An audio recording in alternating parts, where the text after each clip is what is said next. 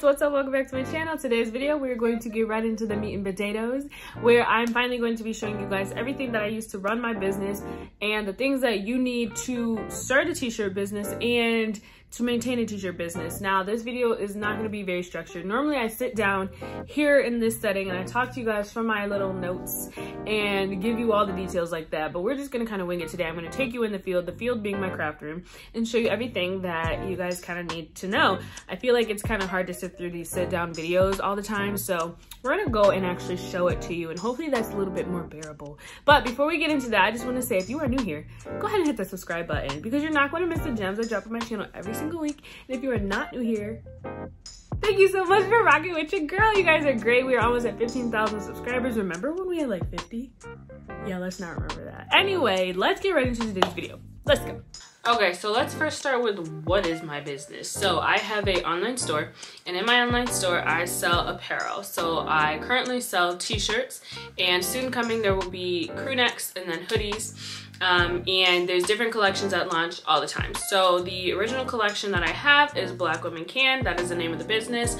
And this idea kind of started with me just wanting to make apparel. I got a Cricut during quarantine and I was like, okay, I'm gonna do more with it. And I did not know there was going to be an entire vision for it. I mean, that's what happens when you're a child of God and God just drops the vision in your lap, and hashtag obedience. So then came about Black Women Can, and currently there are t-shirts and stickers. So that is the main thing that I'll be talking about, is products used for my t-shirt business and for the stickers stationery shop in there. So I'm gonna really kind of dive into the products that I had in the very beginning all the way up until like the things that I have now, and let you know the things that are required when you first start. And some of the stuff that I have now, I did not need it when I first started. It was very possible to get your business running without a lot of these things. So I don't want you to feel like, oh my God, I have to spend all this money on this stuff. No, you don't. Now, let me say this little disclaimer there, because there's gonna be that one person that comes in my comments and we don't need that negative energy here. Yes, there is totally cheaper ways to start a t-shirt business. So if you want the cheaper way, you can go ahead and click out of this video right now and go do some research on what's called drop shipping. Now, I'm not gonna say drop shipping is the easy way out, because drop shipping is not easy, but it's a lot easier than what I do. And personally, one thing about Black Women Can and about me, Raven, is everything has to be quality, and it has to be the way that I want it. So I wanted to do it myself, so that way I know that I can guarantee quality for every single product and every single item made, because it's handmade with love. And that's gonna be something that will be forever a part of my business, even when it becomes a $1 million company. It is going to be handmade. I'm not going to ever outsource any of the products, any of the t-shirts. Even when this is a $1 million business, I will hire enough people who will have to have experience on their resume of using a Cricut machine. So all of the products will always be like that. And again, go ahead and click out right now if you want to learn how to do a drop shipping way, because that is not this video. And I always tell you guys, I can't bring you something that I've never tried. So I cannot tell you anything about drop shipping because I don't do that. So not sorry. The beginning steps of actually starting the business, I have a video on my page of how to start a business, and it very much applies to this business. The only thing that's probably not mentioned in that video is, because I've always had a service-based business, starting a product-based business is very similar, but there's just a couple little details that you will need in addition. So that would be a sales tax license, or in some states it may be called a reseller's permit. You legally need this to charge sales tax on your items, and trust me, you want to charge sales tax on your item, because who's gonna pay that tax? So yes, you will need this to legally charge tax on the items that you're selling. Any tangible products that you are going to charge for and charge taxes on, you do need to have this documentation. So I did have to go and obtain that. Just Google your state and sales tax license or reseller's permit, see what comes up. 9 times out of 10 it is required of you, but I can't give specific advice on that because it's different state by state. So check that out. And don't forget to check out that video detailing everything you need, like LLC, EIN, all of that stuff, telling you how to do that for your business. The products that I use to get this business started. Okay, so first of all, it all started with my Cricut Explorer Air 2, and then I graduated and got a Cricut Maker. And I will say that I started at first with just the Explorer Air 2. That was all I had. That's what I was making my stickers with. That's what I was cutting my vinyl with. And it was perfectly fine for me until I experienced the Maker and realized how much faster and more efficient it was. I still use my Cricut Explorer Air 2, and I actually have a Cricut Maker 3 on the way in the mail. Now, remember, we're doing this ourselves, so if you are gonna do this, the first thing that you do need is a cutting machine. So the one that I did choose to get obviously was the Cricut Explorer Air 2. In the beginning, I only had the one machine.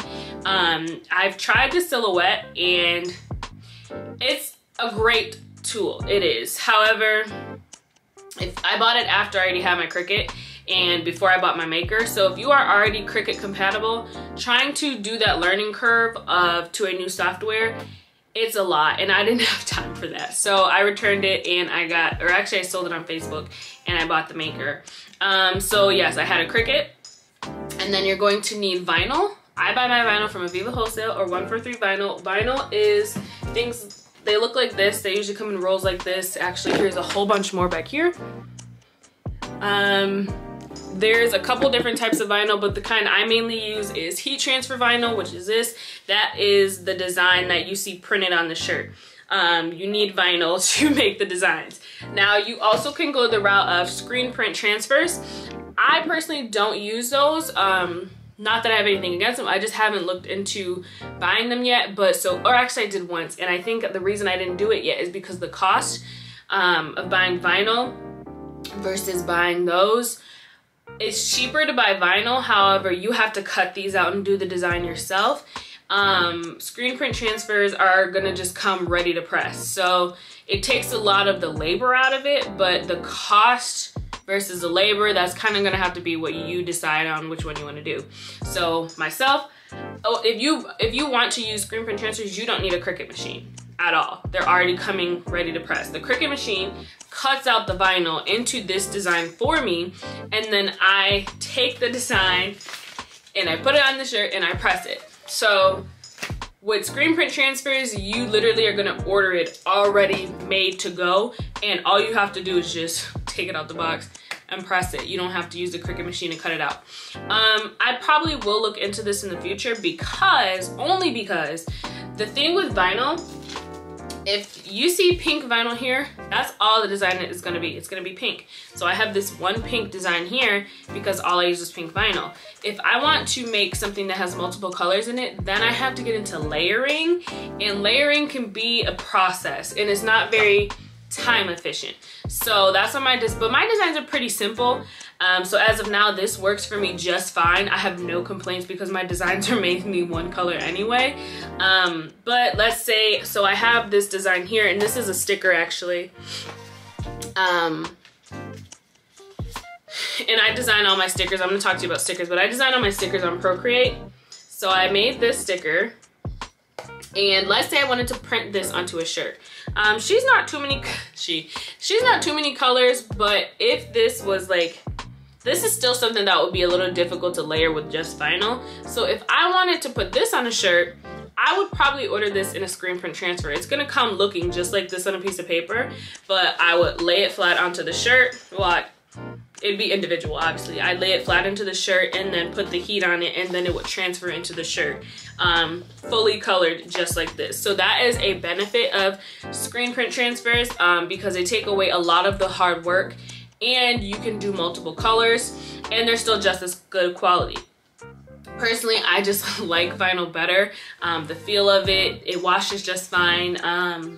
And it doesn't feel stiff. That's like my only con to screen print transfer is they feel just a little stiff, paper-like-ish sometimes, if they're like a big design. But if they're pretty small, or if they're just words, you really don't notice it, but it is something that I just can't get with. So yes, you're gonna need a cutting machine, you're gonna need vinyl or screen print transfers, and then you're going to need some form of heat. Now, I first started with a Cricut Easy Press, this thing here. When I go back and look at what I paid for this versus what I paid for what I have now, my heat press, versus what I paid now for my heat press, which is that machine over there, I would have bought the heat press first. So let me explain. This is a Cricut Easy Press. I don't remember what number, but I have this one, and it's like the 9x9 one or so. That plate heats up and you use that to press onto the shirt. Obviously the shirt is not gonna be on your body, but you press the design into the shirt with the heat. It's basically like an oversized iron, but the shape of the plate evenly distributes the heat for a easy press, and it leaves less room for errors. So if you use an iron, irons are in that little triangle shape, and it may not completely like penetrate the design into the shirt, and it could be lifting. And I also use the baby Easy Press. I use that to brand the colors of my shirts. So like here, how it says Black Woman Can. Yeah, so for that little space, I use the baby press. Like I said, if I will go back and change it, this Easy Press, the big 9x9 one, is somewhere in the hundreds in the price range. My big heat press that I like industrial press, way bigger plate. It's like double the size of that. I got that off of Amazon for like 200 or a little less. I can't remember, but I will put it in here. The price difference of like a few more bucks is worth it because it's a much bigger plate, and the pressure is super important when you're pressing a shirt that the vinyl won't like peel and lift. That pressure makes a world of a difference, and it heats up a lot hotter, and it's very efficient. It's easy, one press and done. With the Cricut one, it was a lot of presses. I had to flip the shirt, do it again, still iron it. It was just way too much work for what it was worth. So I highly recommend to go with a big industrial press. If you can afford to just pay the couple extra dollars, probably like gonna be like a $50 difference, maybe even that. I want to say the one I have is like $170, honestly, and I used a coupon on it at Michael's. So just use your best judgment. I recommend the big one though. They are very good ones on Amazon, and I will leave the one that I have. So obviously you're going to need something to press. So you got your vinyl, you got your cutting machine, you got your heat press, you're going to need actual shirts. I order my shirts in bulk, and that is where this reseller's license also comes in handy, is because it can exempt you from tax when purchasing things wholesale. So I buy my shirts usually from SNS Activewear. They do require this license, but if you want to buy them from someone who doesn't, you can buy them from Jayy Shirts or Aviva Wholesale. I use Bella and Canvas shirts, the 3001 style, and the difference between using SNS Activewear and Jayy shirts, because a lot of people will say not to use Jayy shirts. Now, if you're not buying a ton of shirts at one time, I recommend Jayy shirts. Jayy shirts ships extremely fast. Their shirts are gonna be maybe like $1 or $2 more than like SNS Activewear. Like this brand, Bella and Canvas, I can buy this on SNS Activewear for about $3 and some change per shirt. This shirt on Jayy shirts is probably gonna be around like $5 maybe. But the difference is SNS Activewear does not do free shipping unless you spend $200. Not everybody is spending $200 every time. Especially considering the shirts are so cheap. $200 worth of merchandise at $3 a shirt is a lot. And if you're a new business, you don't want to overbuy merchandise, because what if it doesn't sell?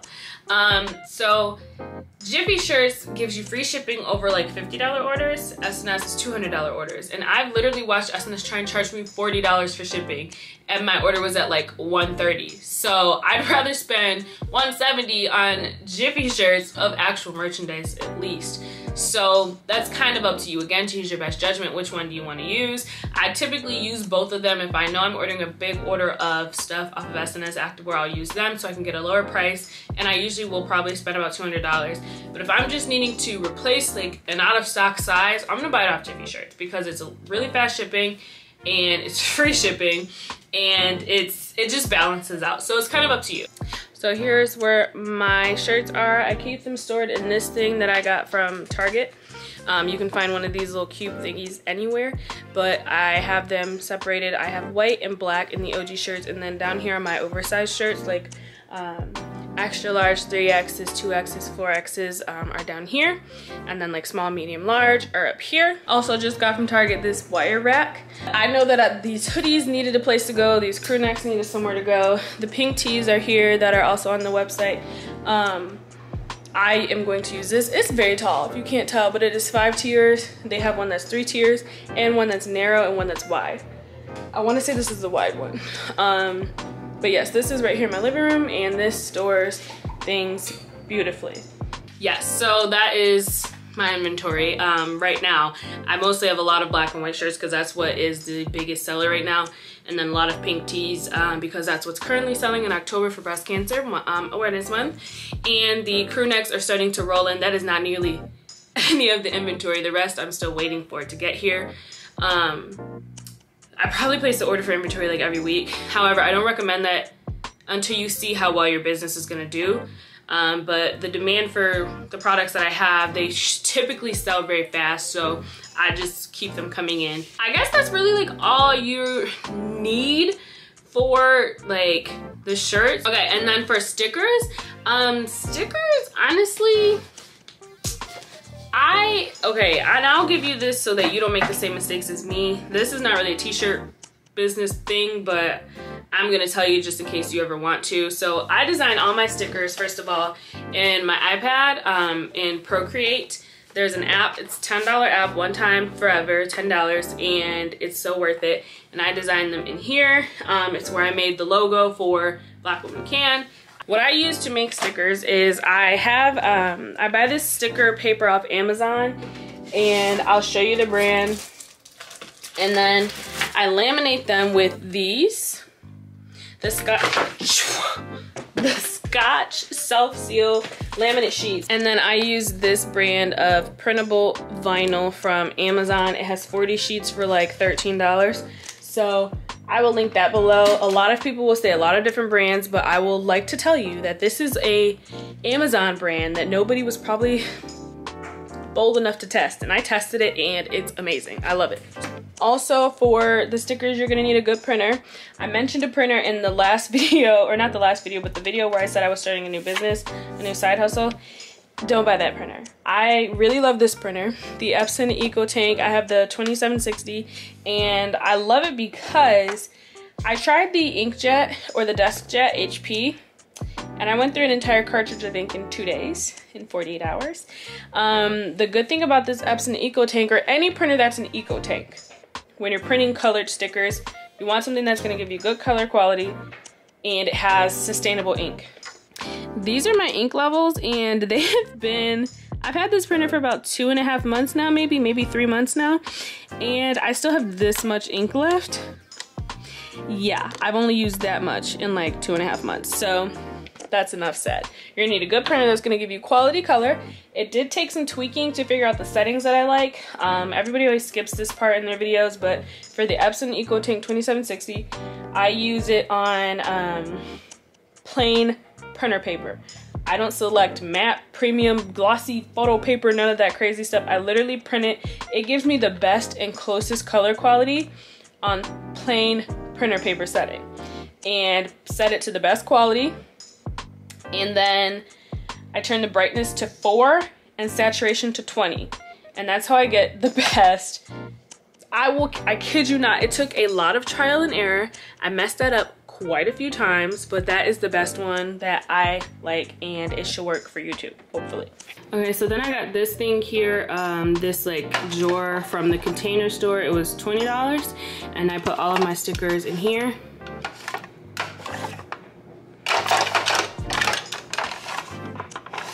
So let's try and ignore the dryer behind me. But last thing that I wanted to show is my shipping supplies. So again, the stuff that I started with is not everything that I needed. Everything up until this point, the business can afford to buy. So I, got more stuff. But things that were definitely necessary are some poly mailer bags. I don't know the full word for this, so people call them poly mailers. That's all I got. I use these pink ones. These are size 12.5 by 15, something like that. I got these off Amazon. It was a 100 pack for like, I don't remember. I'll put it right here though. I ship shirts and poly mailers because you want to ship in the lightest thing possible, and these add literally nothing to the weight when you are weighing your product to get it ready for shipping. And if I ship them in like a box or something, that's gonna add weight. So shirts really, I can fit, I think Marcus has said that you can fit like 5 shirts in here, in one of these bags, and then I ordered bigger ones because of the crews and the hoodies. Those probably will require bigger bags, but these fit about 5 shirts, so those are definitely necessary. Something that's not necessary but I use anyway are these like cellophane bags or whatever. I put each shirt individually in here before it goes in the poly mailer bag because I have a dog and I don't want customers to have dog hair on their stuff. So right after the shirt comes like from the shelf to the press, it never touches anything that might have dog hair on it, and it goes straight into here when I'm done, so that there's not even a chance for it to have lint, dog hair, or whatever on it. And it also keeps it dry and clean through shipping. Should something happen, it'll be in this bag and it will stay clean. So these are not necessary, but they're pretty cheap, and I think I get a 100 pack of these also for less than $10. So yes, I use those as well. Now, one thing that I will say that I have to get, apparently there's like a huge lawsuit about these, and you have to have printed on here a disclaimer that if you put it on your head, you could choke and die. So yeah, I don't want anybody to sue me. So I have to get some that say that. You can order them also still very cheap that just happen to have that printed on there. Or you can print it yourself with your Cricut with some adhesive vinyl. But that's a lot of work, so I'll probably just buy them already printed on there. Something else that you're gonna need is a shipping scale. I got this one from Amazon, the Accutech scale. This can weigh up to 50 pounds. I'm not shipping anything more than 50 pounds, trust me. And then you just kind of open this up, sit the package here, and it weighs it. This one works really good, so I really like this. Also from Amazon. Highly recommend lint rollers when you have t-shirts. And then a thermal label printer. Now, I'm not gonna link the one I have. I recommend that you get the Dymo one. Mine works very good as well, and I will say I recommend it. Only thing that I don't like is it's only USB. I swear I thought I bought a Bluetooth one, but by the time I opened it to actually start shipping stuff, it was way out of the return period, and it's not Bluetooth. So it has to be plugged in and connected to my computer for me to print shipping labels. Extremely frustrating, but it's not it doesn't hinder what I do. So would I prefer to have been Bluetooth? Yes, but it's not, so it is what it is. Is this printer necessary? No. Recommended? Yes, but you technically can print shipping labels from your printer and just tape them onto the package. But this is easy because it's a label, so it's a thermal printer, doesn't require any ink. Don't ask me how that works. And these labels are like stickers, so you just peel it off, put it in the bag. But if you absolutely need to, you can just print it from your printer and tape it on there. Something else that I use for shipping that is not required, but it just helps for a more professional look. I have a care tag that I made on Canva, and I print them from my printer on cardstock. So that's the front, and then the back has care instructions for the shirt. And then you take a tagging gun, which I got from Amazon for like $13. Punch a hole through there, and then you connect to the shirt, and it tags it. So, love that. A lot of good feedback about this, that it makes the stuff look a lot more efficient. And then I just buy cardstock from Michael. You can get like a 100 pack for $5. And I can print like 9 on one sheet. So print it front and back. Do that yourself. Tagging gun, $13. Comes with a lot of these like plastic thingies, like 1,000 pieces of plastic. So yes, last but not least is thank you cards. I ordered these, I designed them and ordered them off of Canva. Pack of these is like $26 for 100, and I usually will put those in an envelope, a little brown envelope that I stamp with our logo. It's called No Issue, and they have the customized logo on there, and I stamp all of our envelopes with that. Yeah, that's like the important stuff, so that's really it, honestly. I know that was a lot, like forever later. But yes, I hope that helps. I hope that helps somebody somewhere, some way, some shape or form. And if I left anything out, definitely leave a comment, message me on Instagram. But make sure you follow us on all of our platforms that have Black Women Can Facebook, and Black Women Can on TikTok. And make sure you go over to the website and buy you something. And while we're making requests, go ahead and follow me as well, Raven Jayy on Instagram, Jayy with 2 Y's. And that's all I have for today. So I will see you guys in the next video. Bye.